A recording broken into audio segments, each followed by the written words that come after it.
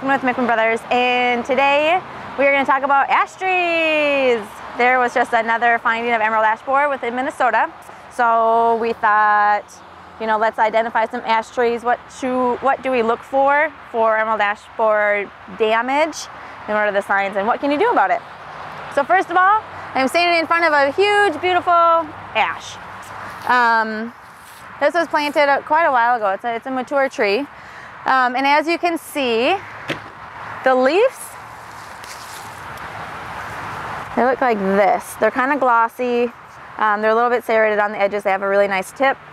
They're compound, which means that they have these different leaflets on there. Leaflets. And then the buds is really how you can tell. So, a lot of times we call them chocolate chip buds because they're brown and they're huge and they're kind of fuzzy as well. So the way that ashes grow is that they're an opposite leaf structure, but so then there's a bud at each base of each leaf. Then at the tip there's 3 buds. So see how they're kind of pointy? They look kind of like chocolate chips.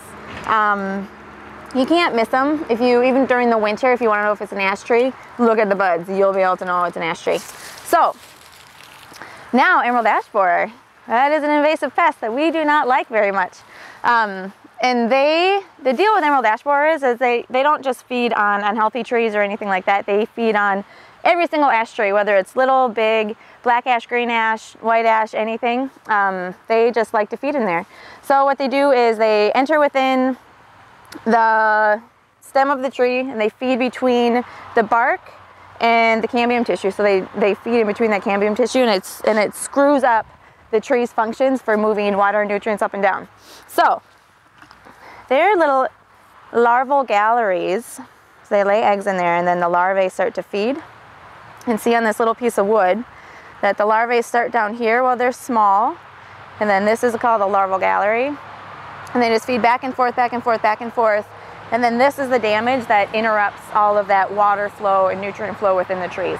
And this is characteristic of an emerald ash borer. It's a flat-headed borer, which means when the beetles actually mature and it leaves from the tree, its exit hole is D-shaped.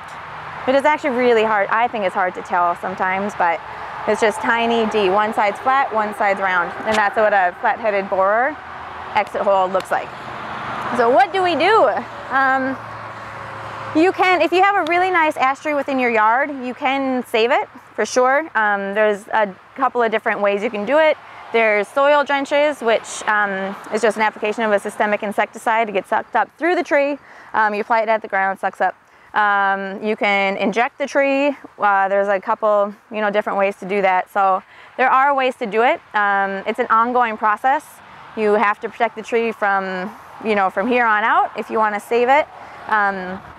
Emerald ash borer is, it's spreading. We don't know for sure everywhere that it is. To be on the safe side, if you want to protect your tree, go for it. You can wait until it comes closer to you. It's really up to you and just what you want to do with your tree. I definitely say if it's nice, invest in it, because you're not going to be able to plant another tree and see it reach maturity more than likely.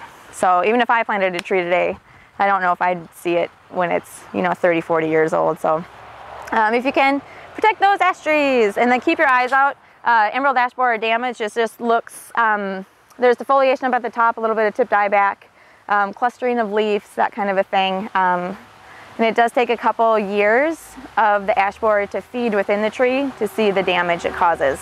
So that's another tricky thing about emerald ash borer. Don't move your firewood. Call your city forester if you suspect any sort of, beetle activity, or if your ash tree doesn't look very healthy. We just need to try to track down the beetles and try to quarantine them as much as possible to stop the spread. So that's pretty much about it. If you have any questions, visit us at www.mickman.com or on Facebook, and also Google emerald ash borer. The National Forest Service has a bunch of information. DNR has a lot of information. There's a lot of information out there. So do that. Give us a call. Have a good day. Protect your ash trees. Thanks.